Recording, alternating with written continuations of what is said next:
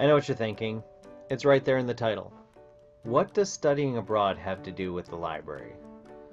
It's a fair question, but I'm here to tell you that whether you're thinking of studying abroad, getting ready to go, or already there, your library is here for you.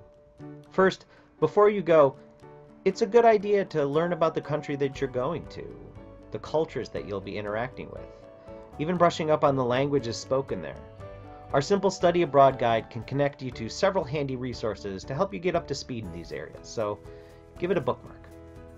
Second, while you may be abroad, you're still a Wildcat, and that means Wildcat access. Connecting from off campus is as easy as connecting on campus.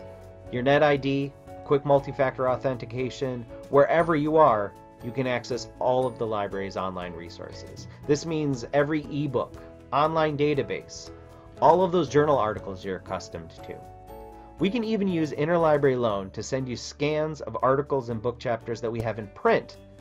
So if we've got it or can get it, we'll try and get it to you.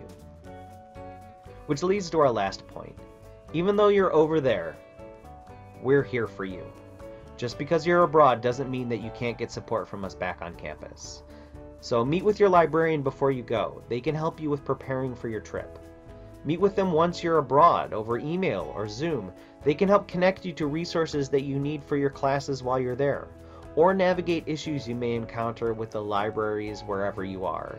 Library cultures and access policies differ greatly around the world. So overall, that connection here to Northwestern is often the key to your success abroad.